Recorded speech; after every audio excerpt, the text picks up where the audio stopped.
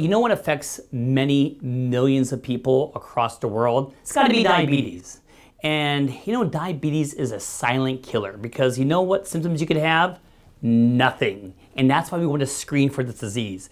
So a common question my patients have asked me, and it's got to be highly tested on the boards, is, well, how do we screen for type 2 diabetes? And you know how many ways there are? There are 4 main ways to screen for diabetes. Let's just kind of rattle these off together. What's going to be number 1? Well, you could do a fasting blood glucose. Now, let me just stop right there. When we talk about blood glucose, I don't mean just a little prick in the finger right here, because this is going to be capillary glucose. And I'll tell you something, that if my hands are cold, my blood pressure is low, I have poor circulation there, it may not be as accurate. So if I really want to screen for diabetes, do you know where I need the blood from? Yeah, I need it from this vein right over here. So I want to do a fasting blood glucose, and that number is greater than what?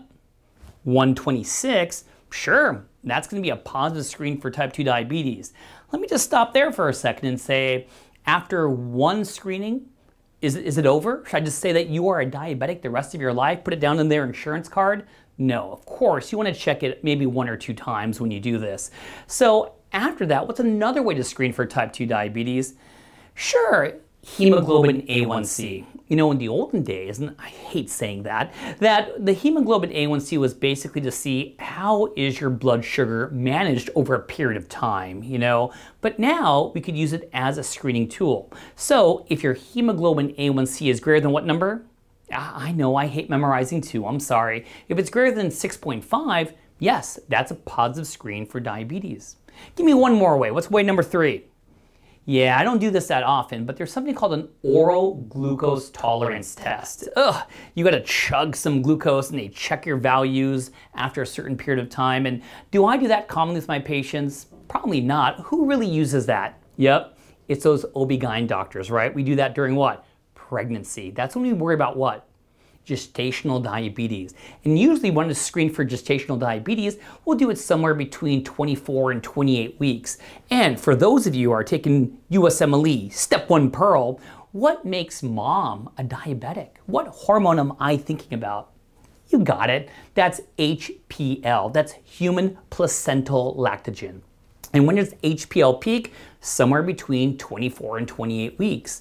And people always ask me this, why does this cute little fetus want to make mom a diabetic? Well, the answer is the baby, the growing baby, the placenta, all these things need what? Glucose. And by making mom insulin resistant, they could utilize that glucose even more. But let's not get off topic. You know, what is the 4th and last way to screen for diabetes? I'm not a big fan of this, but it's a random glucose. Greater than what number? Yeah, 200. But stop right there. It's not just a random greater than 200, you gotta have the signs of diabetes. And why do we do that? Is because, you know, many things could give me an elevated blood glucose. Let's say I'm stressed, let's say I'm exercising, let's say I just popped some steroids like prednisone. So the definition by the American Diabetic Association states that not only do you have an elevated blood sugar greater than 200, but the symptoms of diabetes. And who could tell me the classic symptoms of diabetes? Well, I think of those P's, right?